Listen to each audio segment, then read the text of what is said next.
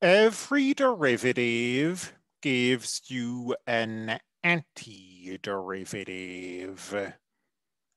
So when we learn to take the derivative of the arctangent, we also learned a new indefinite integral. As I said earlier, I think this is probably the most important of the three that we learn in this section, or at least it's the only one where I can give you a concrete application that I've seen. This indefinite integral is used studying motion when you do not neglect air resistance. Depending on how fast we move through the material, we might actually be able to see that application. But for now, let's just do an example.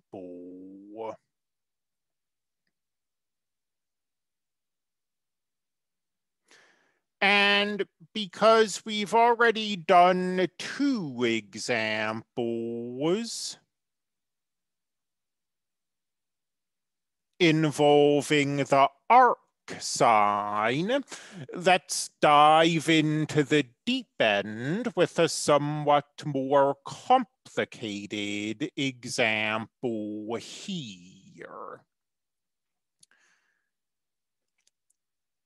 This looks at least a little bit like this. Let's start by observing that. Still, looking at this doesn't necessarily scream to me, use the arctangent. Maybe you'll try something else first. Maybe you'll look at this, and the first thing you think of will be a U substitution. You spend a little time on that.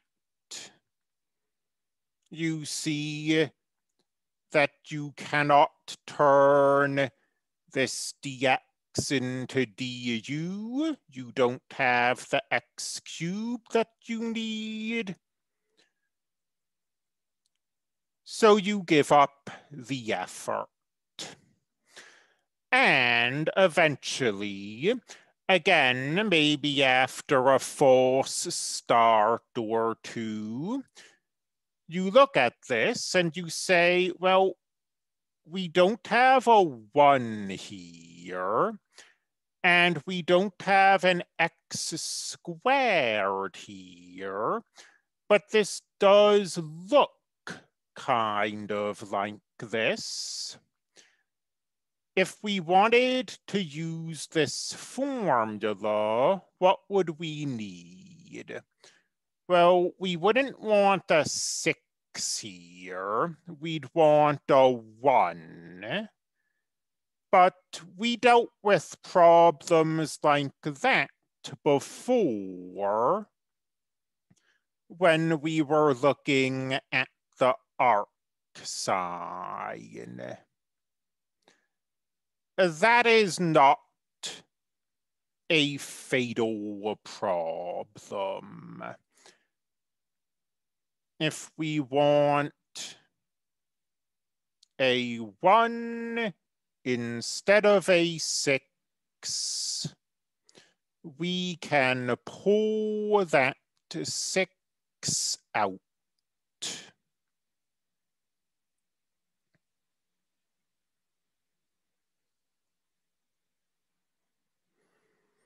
Our other 2 problems are related. To use this formula, we want a 1 here. And this 5 is no problem at all. This 5 is a constant, it pops right out. But we have an x as well. And that's a more serious issue. We can't just pull x's out of integrals. Similarly, or not really similarly, but a related problem, it turns out, is that we have a fourth power here instead of a square. This 9/6 we don't want, but that's not a fatal issue. We saw examples using the arc sign, where we had a constant we didn't want in front of the x, and we got rid of it with a u substitution. And that gives us our idea for the next step. If we wanted something squared here instead of something cubed, we can certainly take this and rewrite it as a square. Does that do anything helpful? I mean, in order for this to be a useful step, we need to get rid of this dx, and we need to get rid of this x. Well, if u equals 3 over the square root of 6 times x squared, then du is 6 over the square root of 6 x dx. And now we're golden because we have an x dx. So we can convert everything into u. Let's maybe rewrite this a little. 6 divided by the square root of 6 is the square root of 6.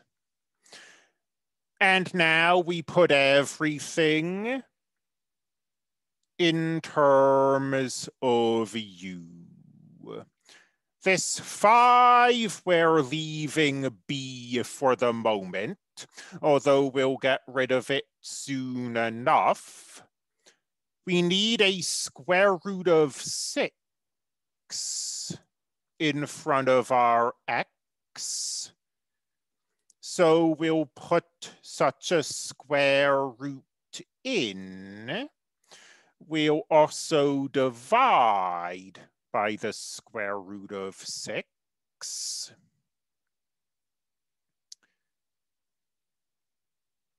In the denominator, we haven't yet actually done our u substitution.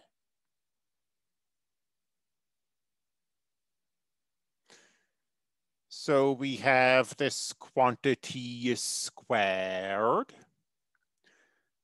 But now we're almost to the end.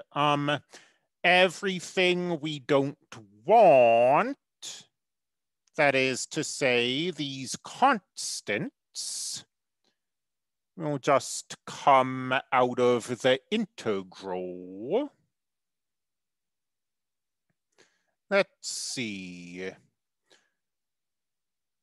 1 over 6 times 1 over the square root of 6 is 1 over 6 to the 3/2 power.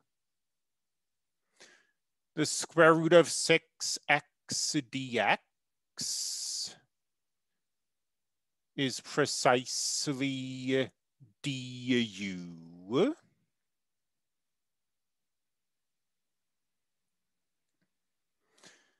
In the denominator, that's 1 plus u squared. And we're basically done. This is the arctangent.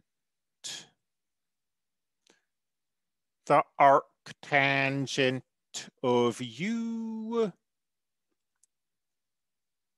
plus a constant. And with this very last step, we'll no longer basically be done. We'll just be done. Get rid of that u and rewrite this in terms of x. If you compare this to my notes, 3 over the square root of 6 is the square root of 3 over the square root of 2. This is 5 over 6 times 1 over the square root of 6. So a slightly different looking answer in my video than in my notes, but it is the same solution.